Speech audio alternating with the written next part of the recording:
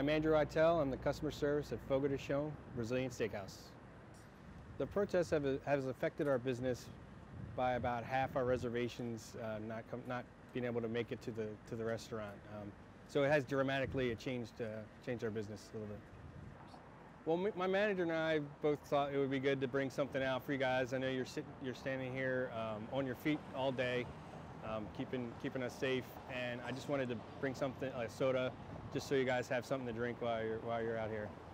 Well, hopefully it will give people a sense of security so that they can come down and realize that you're here watching, keeping guard, and helping us keep our city safe. To be able to give a little something back to our troops is definitely a good thing.